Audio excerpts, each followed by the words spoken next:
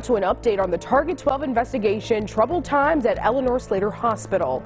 We've learned the state-run facility will continue to miss out on millions of dollars in federal funding. Rhode Island's Medicaid director has determined the hospital is still not in compliance with a federal rule that requires state-run hospitals to maintain fewer than 51% of psychiatric patients. Eleanor Slater has 57%, meaning it cannot claim matching federal funds. Right now on WPRI.com, Target 12 investigator Eli Sherman looks into the recent troubles at Eleanor Slater.